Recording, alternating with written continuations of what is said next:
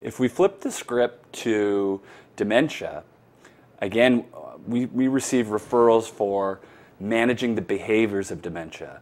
So calling out, agitation, and typically, whether it's Canada or the US, they're prescribed antipsychotics. And right. Yes, and these medications come with a whole host of side effects.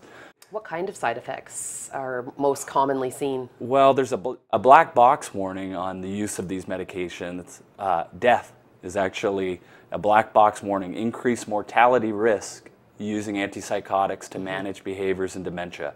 So there's a big move, a big push in medicine away from these medications, and cannabinoids offer a safe alternative to manage those behaviors with a much more favorable side effect profile compared to antipsychotics.